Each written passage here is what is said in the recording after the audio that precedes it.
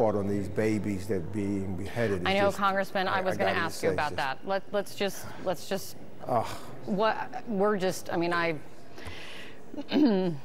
yeah, your reaction to that. Did you, just your reaction, or if you have heard anything more about that, or if you were able to get this greater sense of the enormity of the horror in this briefing and what you've heard?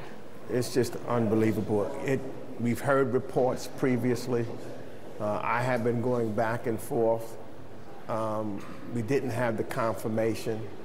I'm hearing for the first time the confirmation while I was waiting and listening to the story. And I gotta tell you, it just, my soul is hurting. It just shows you the evil of Hamas